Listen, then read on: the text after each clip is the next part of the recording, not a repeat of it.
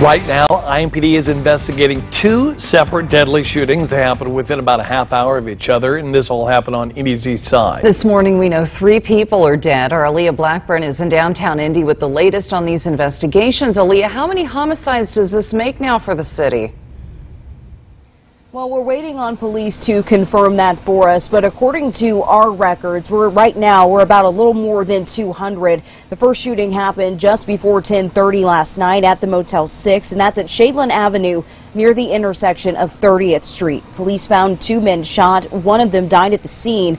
Police say the other died shortly after at the hospital. While investigating, police were called to Community East Hospital where another man came in shot. Police say his injuries are related to the shooting, but it's unclear how he's involved. Meanwhile, IMPD is still asking for the public's help as they continue interviewing witnesses.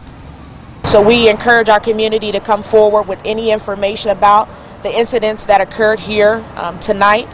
And we are asking everybody with information, no matter how small it may be, to come forward and speak with our detectives and give them that information.